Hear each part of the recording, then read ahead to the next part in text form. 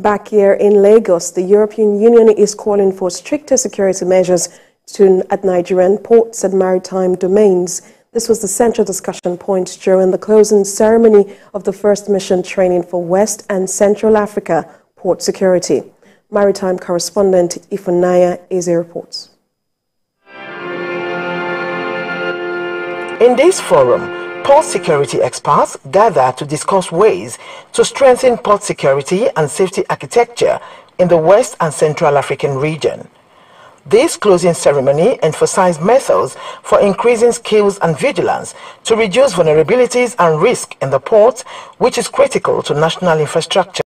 Of ports in the Lagos Maritime Security Zone, conducted in April 2022, together with a WICAP's team of experts, aimed at strengthening capacity of our human capital. And we will try also for the future to boost and stimulate the regional cooperation and approach on port safety and security. We feel that this sharing of best practices and experiences, difficult ones, good ones, bad ones, but the sharing of these experiences is really important. Despite providing participants with the opportunity to acquire professional knowledge and skills in various areas of needs and competencies, it was also stressed that the required tools and equipment would complement the acquired skills. The knowledge has been acquired.